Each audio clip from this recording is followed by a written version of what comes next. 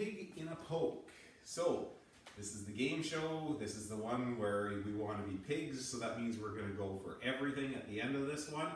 How this workout flows, we've got a 20-minute EMOM. So we have minute 1 and minute 2 are a prescribed number of reps. So there's going to be ample rest time in this. And then minute number 3 is going to be max rep double unders or single unders. So just so we know how that one flows. Okay, our first movement, minute number 1. We want a challenging weight. We want to grab our heavy dumbbell, okay? And if it's not really that heavy and it's really light, maybe we want to bump it up from 20 to 25 reps. But 20 reps, if we're doing proper swings, it's probably going to take about 40 seconds, okay?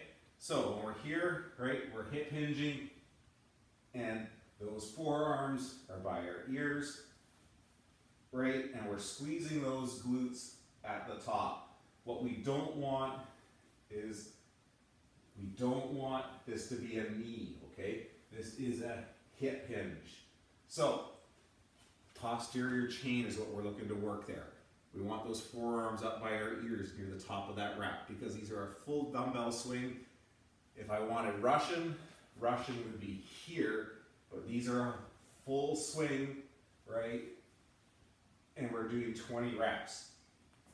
Okay, once you've done those, get down and get on the ground, and we're getting ready to go for minute number 2. Okay, minute number 2, we are doing we are doing 16 alternating leg V-ups. So those toes are pointed, we're snapping those legs, we're driving that core into the ground for 16 reps. If we need to bend, we're still coming up off the ground, right? Just because we're bending our knee doesn't mean we stay back here, right? We are still looking to get that same motion as if we were doing alternating leg V-ups. So 16 reps. You are going to have rest time, okay? So you're probably going to have 15-20 seconds, so that gives you time to get to your rope, right? Minute number 3 comes, and we're going to have that choice where we can either go single unders for a minute, as many as we can do there, or we can go as many double unders as we possibly can in that minute, okay? So remember, relax the shoulders, try to keep breathing. You don't want to gas out in that first 10 seconds. A minute's a long time when you're doing double unders. So that's it, minute number 4.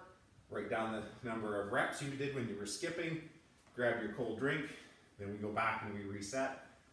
There is a high cardio portion, and that's the skipping. The rest of this is going to be a good posterior chain and core workout. Have fun with it.